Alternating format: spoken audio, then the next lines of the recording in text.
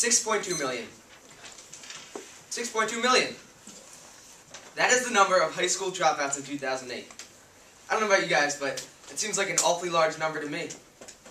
These people are not getting the education they need to live in today's society. The problem lies with teachers. The affirmative believes that teachers are made, and not born. There is no excuse as to why teachers in the public schools of America perform like this. Money, according to the negative, is the excuse. It's unacceptable.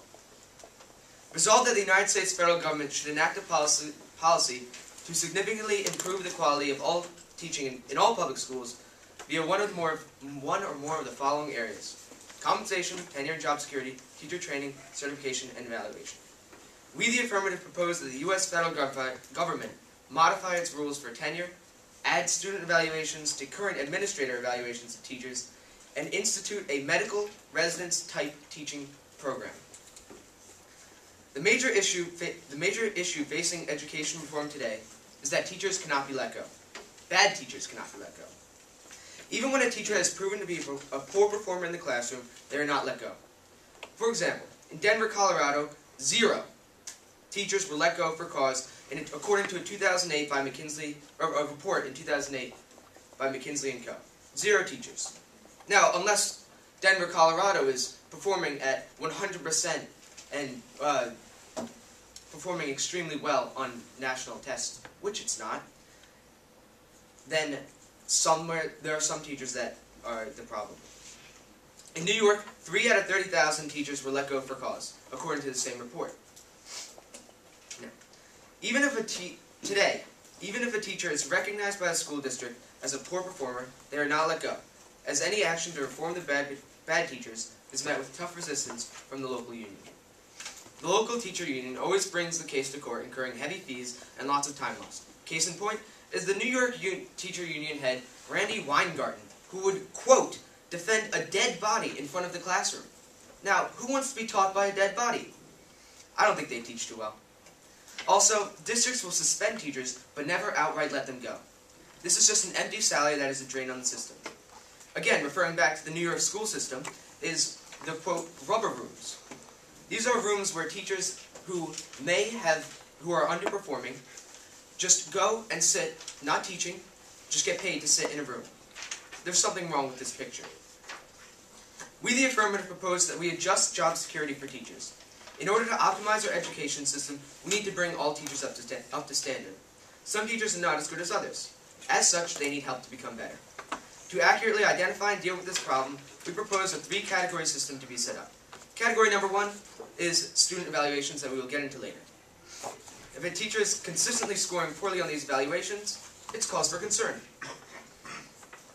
Also, if a teacher is consistently poorly reviewed by their administrator observer 2 years in a row, this is cause for concern. Finally, if students are consistently performing poorly on state standardized tests, such as the Regents exam in New York, which is a standardized test in New York, this is cause for concern.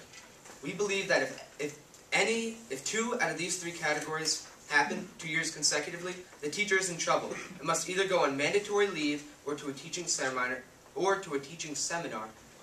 or choose to leave the profession.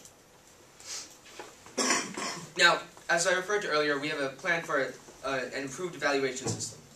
Currently, only school administrators such as Dr. Callahan or Dr. Rittenhouse come into the classroom and observe the teacher as they teach a class. Teachers are given a 24-hour notice ahead of time before these teachers come in. As I'm sure you and I have experienced, teachers will modify their lesson plans to seem more attractive to their observers. This is a problem. To rectify this problem, we propose that students, like you and me, in the high school level, rate their teachers based on, at the end of the year. At the end of the year, an evaluation is given out for the students to complete, and the median, and so it's basically a score from 1 to 10. If a teacher is consistently scoring 7s, 8s, 9s, 10s, they're a good teacher. They're passing on the material. Students respond positively to them. And that's a good thing. That's a sign of a good teacher, when their students respect them. So, these teachers will be kept. However, as I referred to earlier in the plan, if these teachers are consistently scoring 1s, 2s, and 3s, their students are not learning from them, and as such, those teachers need reform. Finally, we have the issue of experience. New teachers don't know what to do when they enter a classroom for the first time. I ask you, how do you stop a kid from shoving a pencil up his nose? Or making fun of you for the merriment of his peers? Or blasting music from a boombox in the back of a classroom? Or all of these things happening at the same time? Can anyone tell me? I bet that you, like you, any aspiring teacher wouldn't know what to do.